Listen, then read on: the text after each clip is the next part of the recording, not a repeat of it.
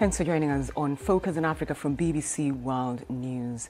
We begin the program today with three women from different walks of life who've overcome personal battles to become ambassadors of hope. Simone Scott-Sawyer, Janet McNish and Rona Anderson are among the women who've chronicled their stories in an anthology called Navigating Life. They faced life-threatening health issues, grief and loss, but emerged stronger. Simone Scott-Sawyer battled endometriosis. That's a condition where tissue starts to grow in other places, such as the ovaries and fallopian tubes. Janet McNish was knocked down by a speeding vehicle in London just before COVID lockdown, and Rona Anderson overcame debilitating shyness by breaking the silence, and she's now a happiness consultant. I caught up with the three of them and began by asking Simone how she managed to go about her daily life with the assistance of a catheter. With great difficulty. The use of the catheter came about as a result of some complications that I suffered following the operation for endometriosis. So during the operation, the bowels, as I mentioned, were covered with endometriosis. So the doctors had to cut large sections of my bowel away and join them back together again effectively. And once doctors or surgeons, cut you open and go inside and poke and prod various organs, it can have an effect on the functionality of those organs. So my bladder decided that it had had enough and it went into shutdown mode. A few days after the surgery, it became clear to me that I wasn't able to pee the normal way. You feel the need once your bladder gets full, you feel the need to go to the bathroom. That was happening, but nothing was coming out. It was the most bizarre and bewildering experience. And eventually the doctors decided that they had to self-catheterize me. So the catheter was used, which is inserted into the urethra, and that pierces the bladder. And effectively what happened was, at that time, that catheter was attached to a bag that was wrapped around my leg. So every time my bladder would fill up, it would automatically just drain into the bag.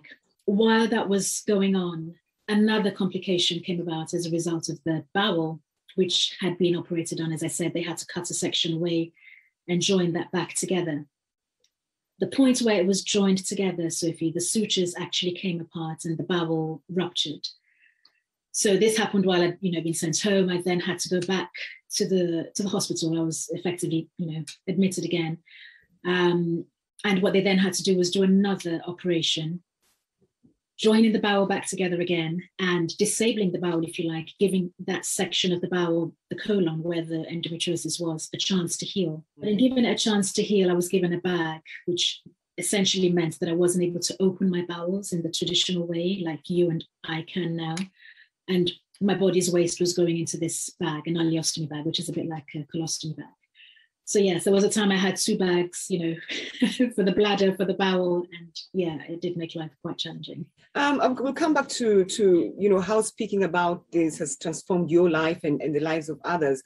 But do you think there is a wider understanding of the condition now, across the world and among women especially? Yes and no. So while I was going through that period and dealing with all the challenges, I did get heavily involved with the National Endometriosis Society, now called Endometriosis UK.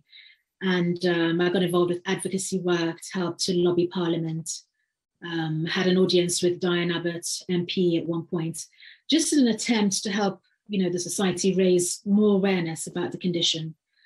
I mean, after all, it affects 1 in 10 women in the UK, and it has a huge impact, not just on the woman's personal life, but on her professional life as well. There were times when I couldn't go to work simply because I was just so poorly and incapacitated with the illness. So there has been some progress.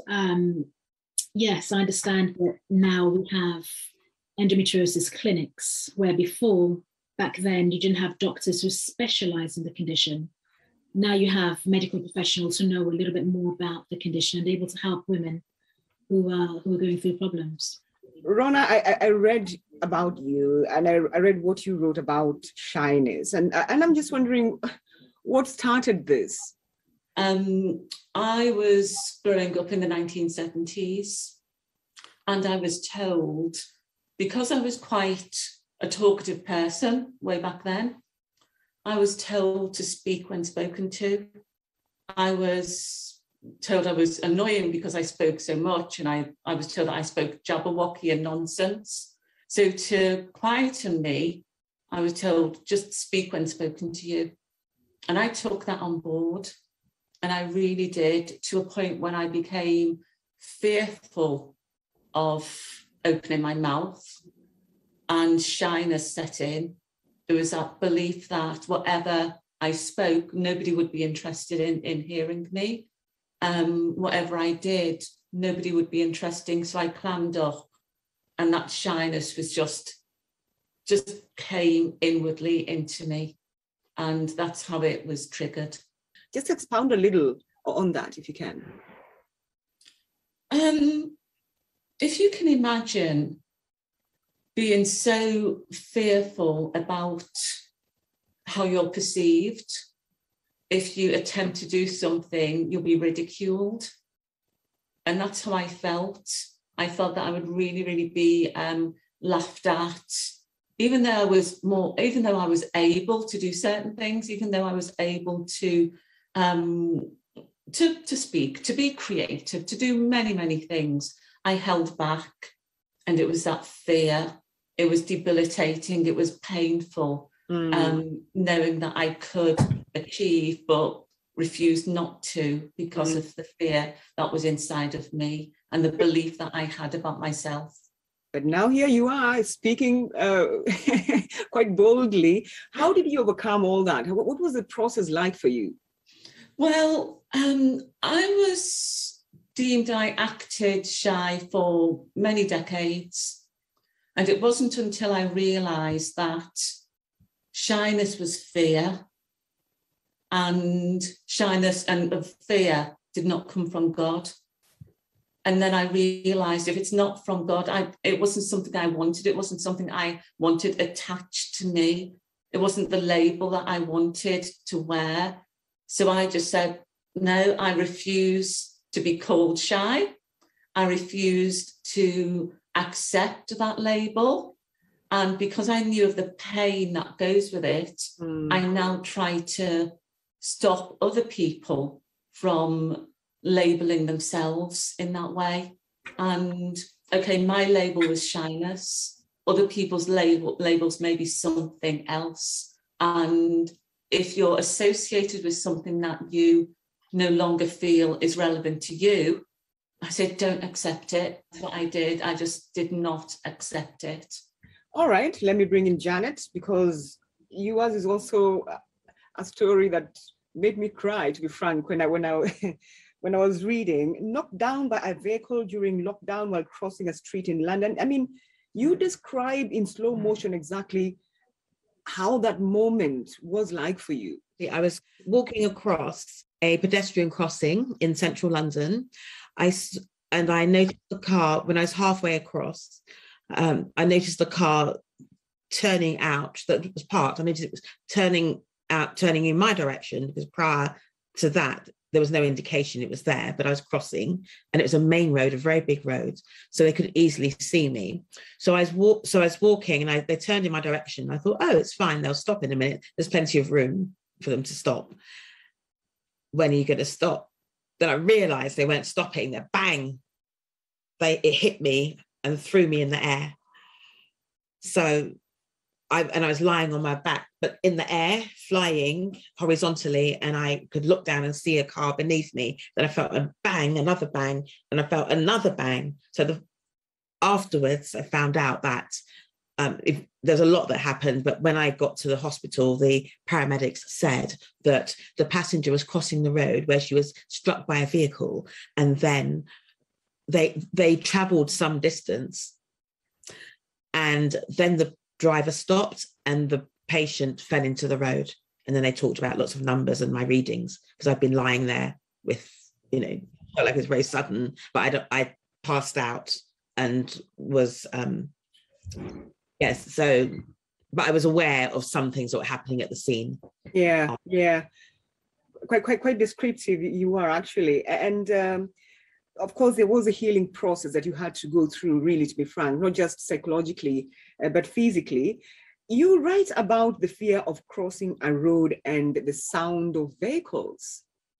every time a car went past my house, or I could hear it. So even now, when I could hear it, it triggered more of the flashbacks. And a flashback is a memory, that's a traumatic memory, and you relive it. It's not that you're remembering it, it's as though you're experiencing it right now in the moment. So every time I heard a car, I just had that split second that I felt that panic just before I realized that car was not going to stop and hit, I didn't have time to think.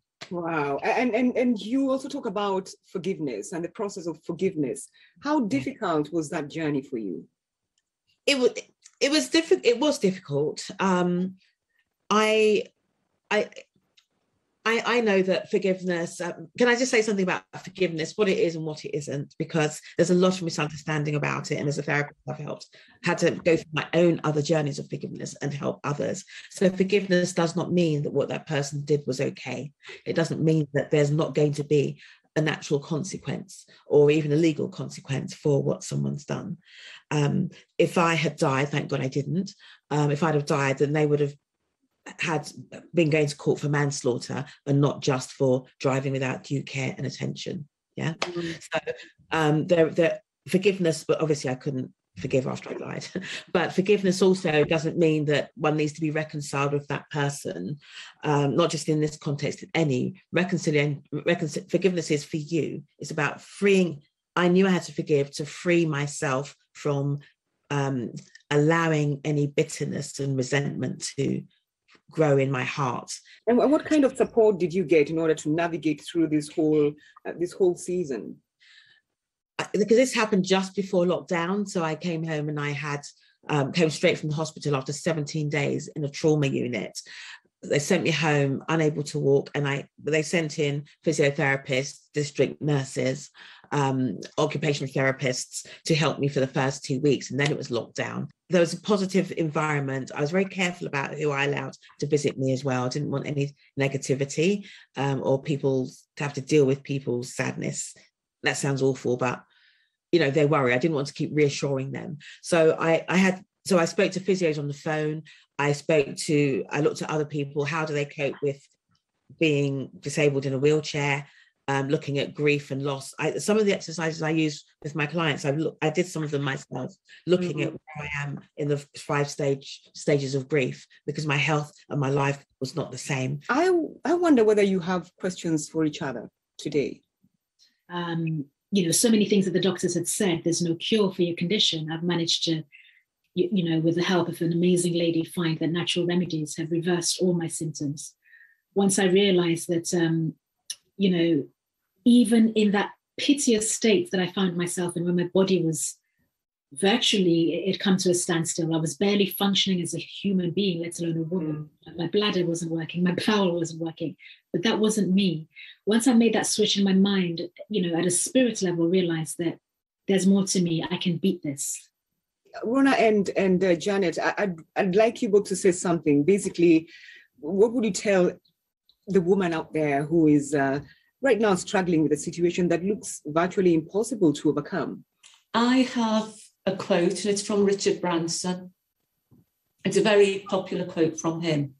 And it says, if someone offers you an amazing opportunity and you are not sure you can do it, say yes, then learn how to do it later. And that's transformed me a lot.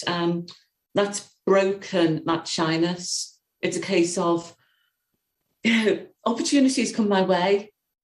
They really, really do. And I've just got to say yes. Yes. And then find a way later how to do it. On the back of what Rona's saying, what I would say to everyone is, no matter what you're going through, keep going, because you will get through it. There is help around. You are valuable, intrinsically valuable, whether or not you can work or not, or the fact that you're alive, that you were born, made by a powerful, loving creator, that alone gives you value, whether or not you're in connection with him. But you are still a valuable person. Do not give up on yourself. Amen. Simone, Janet, Rona, thank you so much. Very strong ladies there.